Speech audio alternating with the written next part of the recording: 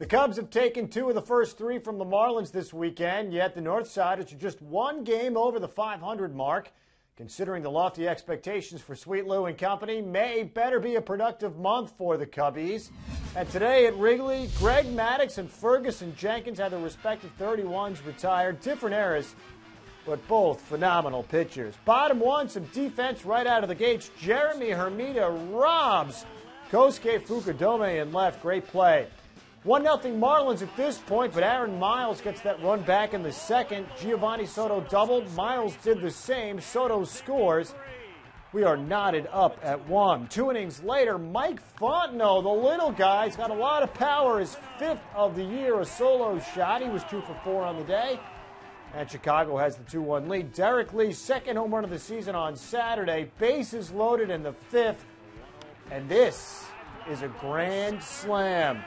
The 9th of his career, a 2-2 tie becomes a 6-2 Cubs lead, and the Wrigley faithful, of course, love it.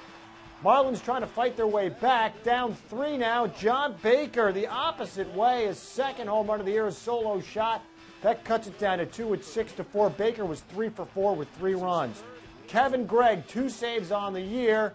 Looked pretty good today. Got the first 2 men out, then a single, then Emilio Bonifacio robbed by Fukudome and right to end the game in style. 6-4 is the final.